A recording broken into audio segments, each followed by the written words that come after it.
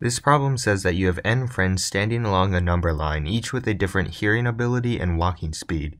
Your job is to place a speaker in the optimal position such that all your friends are close to it. For every friend, you are given their position, the minimum distance from which they can hear the speaker, and the time it takes them to walk 1 meter. Wherever you put your speaker, each of your friends will walk towards the speaker until they are within hearing range. If they start out in hearing range, they will not move at all. Your job is to place the speakers such that the sum of all your friends' walking times is minimized. You have a maximum of 200,000 friends and the number line is 1 billion meters long. Most obvious solutions then will be too slow to qualify. Given a point on the line where you put your speaker, let's call this total sum of your friends' walking time S. So our goal is to find the point that minimizes S. For our purposes, we will use an algorithm to calculate S using a basic O of n algorithm, simply looping through all of your friends and calculating how long it will take them. This seems like it would be too slow, but the key is to realize something about the graph of S. If I were to graph S at every point in the number line, it would look something like this. No matter what the input is, it's always going to be a V-shaped curve with a minimum S at the very bottom of the curve. It's impossible for this graph to resemble, say, a W, where there is a dip, but it is not the minimum.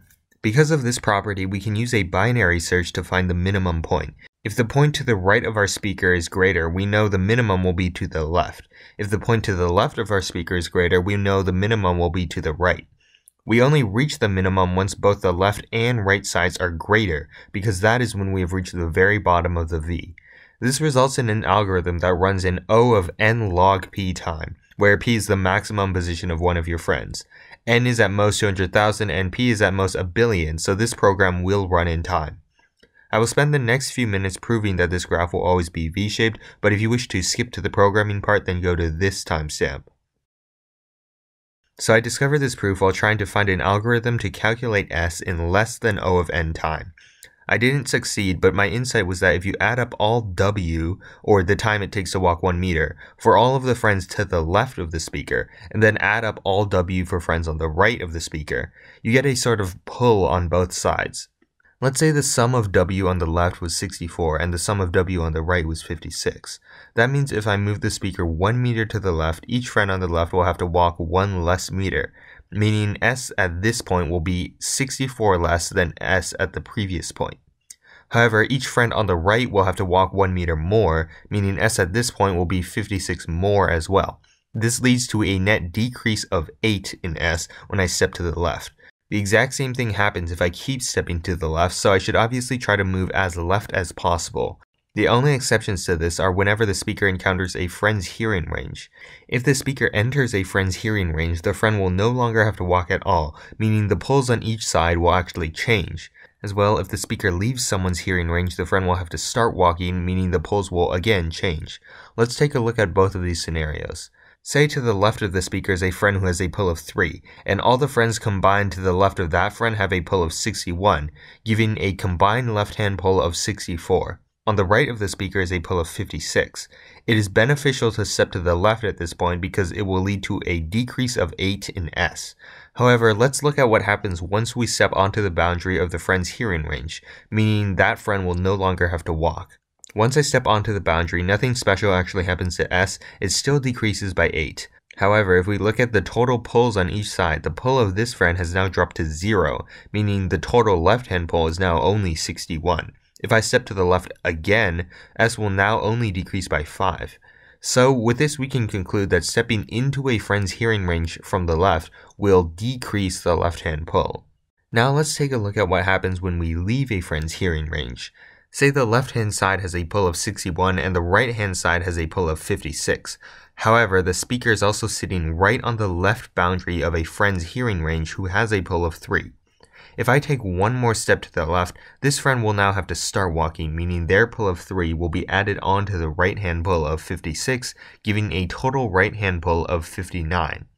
So to recap, if I am walking to the left, stepping into a hearing range decreases the left-hand pull, and stepping out of a hearing range increases the right-hand pull. It's easy to see that this will then necessarily lead to a V-shaped graph.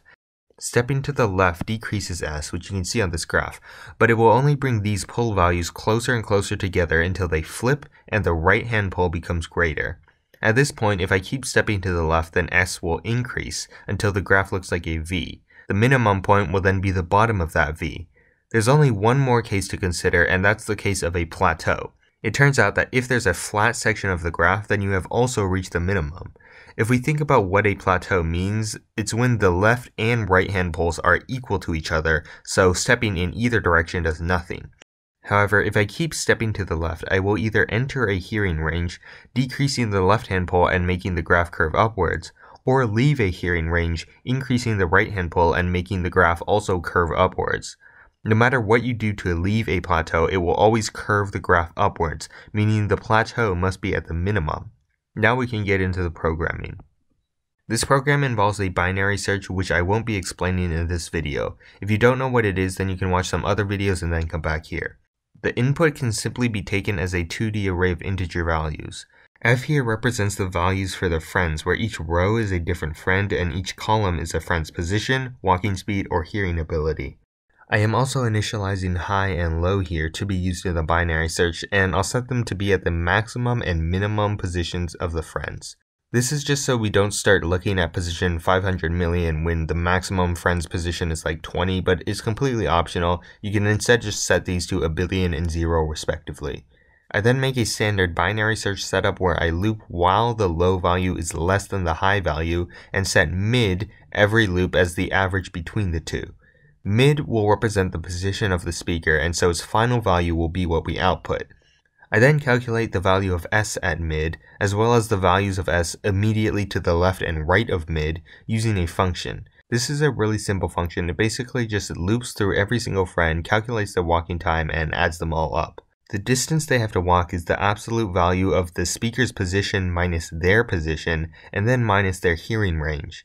If this value is greater than 0, it means they will have to walk some distance, so I add it to the total. If it is not greater than 0, it means the hearing range was greater than the difference in position, meaning that the speaker is within their hearing range and I don't have to do anything, they won't have to walk.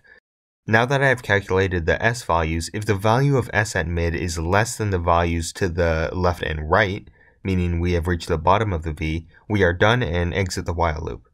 We can also exit if there is a plateau, meaning the S values are equal between S and mid and S towards the immediate right or left.